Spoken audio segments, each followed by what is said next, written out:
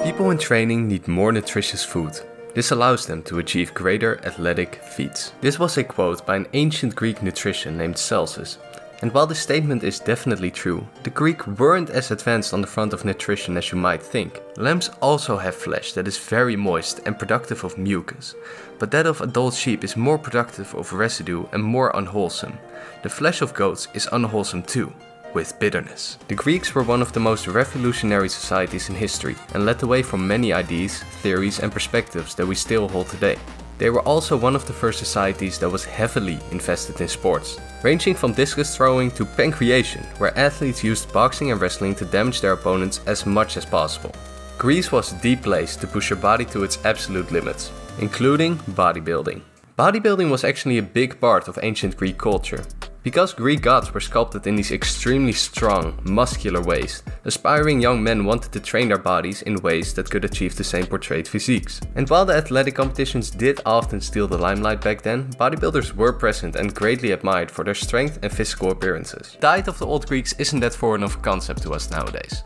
Both the Paleo and the Mediterranean diets have their roots in the old Greeks' diet. That isn't to say that their diet was perfect. Far from it actually. As you'll soon be able to tell, while a lot of core dietary principles were actually understood by the Greeks, they did make a lot of mistakes that were based on absolutely ridiculous assumptions that would be crazy nowadays. A lot of dietary choices were based on their nutritionists saying stuff like, on broad beans, our gladiators eat a great deal of this food every day, making the conditions of their body flesh much stronger and much better. Flesh that is more flabby seems to have much more nutrition than other types of flesh. And other great quotes like that. However, somehow, athletes did actually end up with a diet that was somewhat normal. The Greeks and Romans consumed a diet which was mainly based on cereal, carbohydrates, olive oil, lipids and fats, and wine. Milk, which could not be kept in a warm climate, was made into cheese. This dairy was accompanied by beans and seeds to make up the bulk of their protein intake. Back then, athletes were coached by physicians very much like today, and they all wanted to make their athletes as strong and as fit as possible.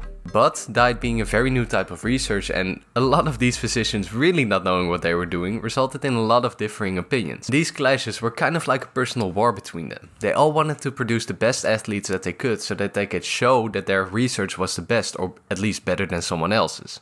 And these clashes ranged from all different kinds of topics, but the most important one was meat consumption. Like the Mediterranean diet, the Greeks used to eat very little meat. They found the practice of slaughtering and eating animals horrific.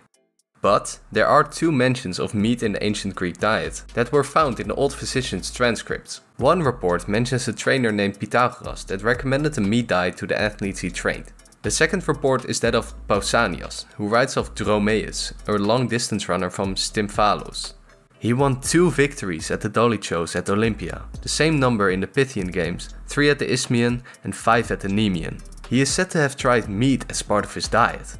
Until then, the food for athletes was cheese fresh out of the basket. There are also multiple reports from back then that the athletes that did actually consume meat just kept winning and kept beating the competition. Where today there are plenty alternatives to get enough protein into your diet, back then there just weren't any. You just needed to eat meat in order to get the adequate amount of protein into your diet. And the athletes that did actually do this just kept getting larger, stronger and better than the competition. But even on these forbidden meats, physicians were just constantly arguing over which was best. And because of that, we got some amazing quotes. Pork is the most nutritious of all food, for when, after identical exercises, they take the same amount of a different food on one day. Straight away, on the following day they appear not only weaker, but also obviously less well fed. These observations regarding dietary choices were extremely abundant, and you might be surprised how many people were actually obsessed with finding out what the best diet would be for athletes. Regardless of these absolutely ridiculous statements, over 2000 years ago, the Greeks did actually show us 3 core principles about diet that we still live today. Number 1 is that probably people will never find an optimal human diet. Like all those old physicians and trainers showed, people are different and require different foods to perform optimally. This inherent fact fueled all those endless squabbles between these experts, mostly arising due to the lack of understanding that you can't win when it comes to diet.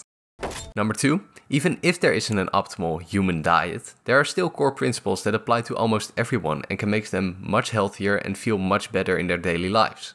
Like, don't eat too many carbohydrates, and the ones you do eat, make sure they are from complex sources. Include healthy fats into your diet for adequate hormone production, and only eat the flesh of animals. Okay, maybe not that one. And number 3, it's important to acknowledge that protein is just extremely important, especially if you're an athlete or interested in fitness. Luckily, our main source of protein doesn't have to be animals anymore. But regardless, adequate protein intake is so important. You can just see it in all those athletes back then that thrived when they actually got enough protein to increase their muscle mass. Protein has been put into everything lately. Protein peanut butter, protein ice cream, protein Snickers. It's just become a rage. Which is kind of a shame, because people will see protein as a fad and not really be interested in its applications and understand how healthy it actually is and how important it is to get into your diet, which has been consistently shown in the literature to be true. The Greeks were ahead of their time in many ways, and in some aspects even diet.